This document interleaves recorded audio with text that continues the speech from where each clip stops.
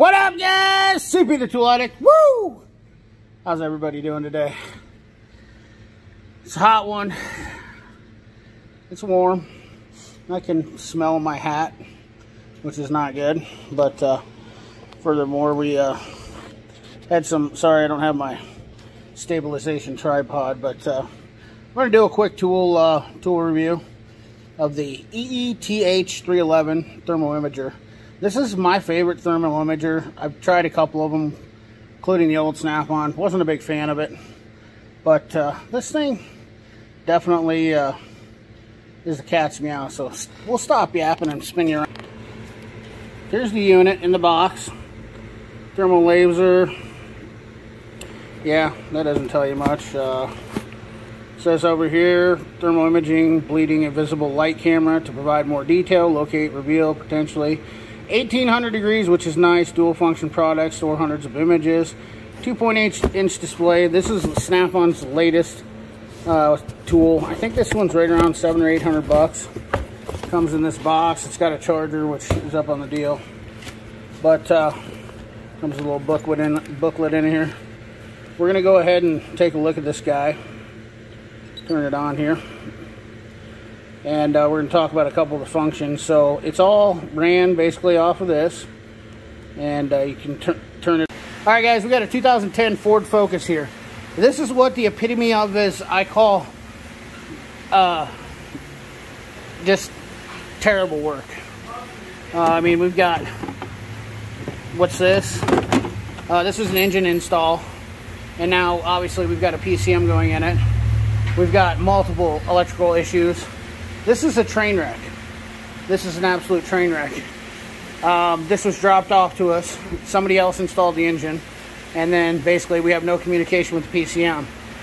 But I want to show you some quick diagnostic. This is why this tool right here makes life a whole hell of a lot easier. And especially if you're just a guy that's not a very big fan of electrical, this thing does the work for you.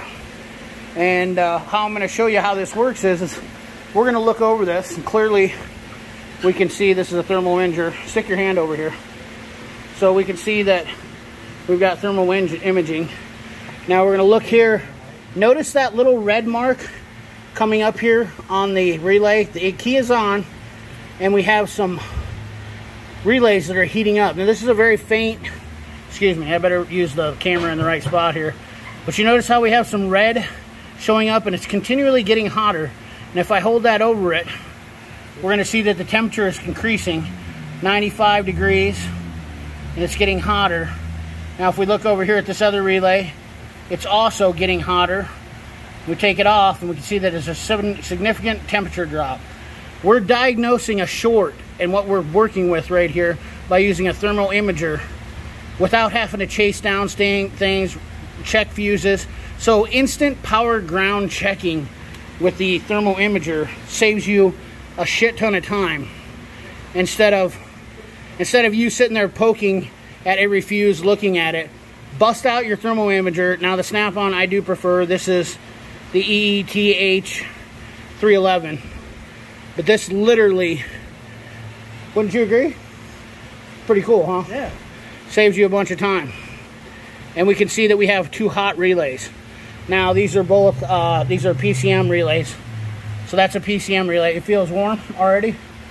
Feeling warm? Oh, yeah. But we're seeing, yeah, definitely. Yeah, it's getting overly hot. So like, we'll pull your hand away from there.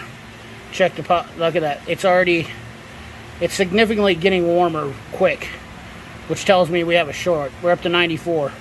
We checked it a little bit ago. One of those things, guys, that these tools are underutilized. I see it all the time. This thing's setting and it had dust on the box in the shop where I'm at. And it's such a simple tool to grab and use and save you just a mountain of time. Instead of now you could go look at wiring diagrams after this now, and you know that you basically have those circuits to check. But why would you not? So anyways, guys, that's what I got for you. Differentiation. I'll show you some pictures though of this thing where it's kind of hard, difficult when I don't have my. Anyways, you dim it up, dim it down for that. You also take it all the way down And now, one more. CP, come on. We're not going to do that. That's where to take a picture. We'll show you that. So now you have a red dot for checking. You can hold it and it locks the screen in where you're at last place. Let me see if I can show it on this. Yeah, that'll work better. Show that on there. It gives you the temperature. Let off. It'll actually capture the screen. Press no to back out.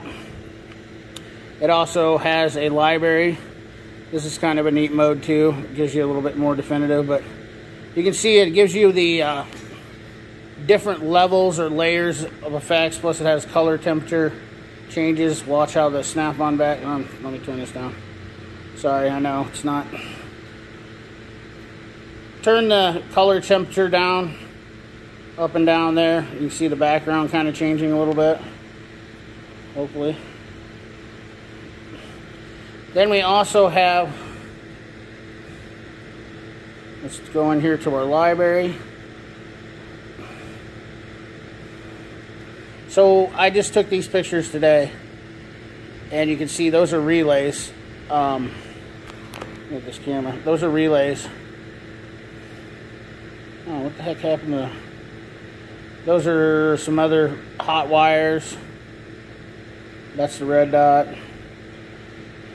Took another picture. I must have lost it. I had a relay underneath the dash. But if you see closely there, this is what's cool about this tool is it's very underutilized. Is that you can look at a relay box and you can see where those relays are hot. So if you have a short or you're getting a battery drain, that's how you know real quickly, quick and effective. These are the fastest tools for checking that I've ever seen on the market. That's what I like the thermal imager for. This has a light on it too, which I also like. Let's see here. Yeah, look at the light. Lights it up pretty good. Pretty awesome tool. I really like this thermal imager a lot. This is my favorite. The functions on it, the little trigger, the grip. I like it because it's a lot more compact than the normal ones. It's pretty user friendly. I like this, you know, you can see where, I like this where you can change this, but you can also see the edges around there where you can kind of grasp that picture. But, and then it's just it's a USB charger, not a C charger, but just a USB charger. Charges up pretty fast, holds a charge for a pretty long time. But overall, this is definitely got a few settings we can look at here. Change your brightness, color palette, language, automatic shutdown, navigation tips, spotlight intensity, advanced. You know, a lot of options. This is just a cool tool. Honestly, this is my favorite one of all the thermal imagers. A lot of people I see have these in their toolboxes and I never see them use them, and I just don't understand why. This is literally the quickest thing, like I showed you in that picture, to check out battery drains, shorts, stuff like that. It's great to grab. And then heated seats. Guys that are trying to always diagnose heated seats and whatnot, these things are amazing.